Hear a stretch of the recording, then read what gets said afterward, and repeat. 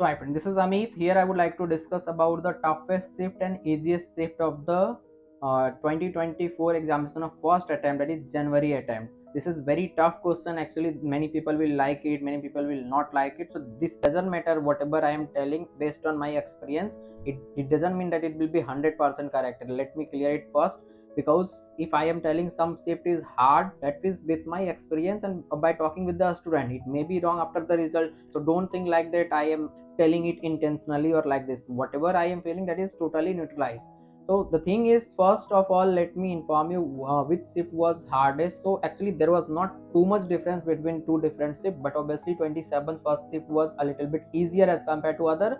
29th first shift, 31st second shift, 38th first shift, these three shifts were a little bit tougher as compared to other. For February, first shift and second shift both were moderate, that is you can say average type. 27th were the easiest. 29, 30, 31st was a little bit tougher, that is 29 first shift, 30th first shift and 31st first shift.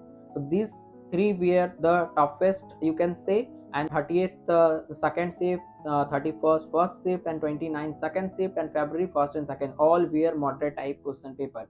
So hope you like this video, that is whatever I discuss, it will make you clear about your marks versus percentile, because I have already provided the marks versus percentile by considering this, because I have done lots of analysis and I hope that will be correct like previous year as well, because last year also I did the same. If you haven't watched my video about the marks versus percentile for all 10 shifts and also about the minimum marks to be eligible for the advance for all 10 shifts, kindly check the I button as well as in the description box you will get the link for that. So please try to check that. Thank you.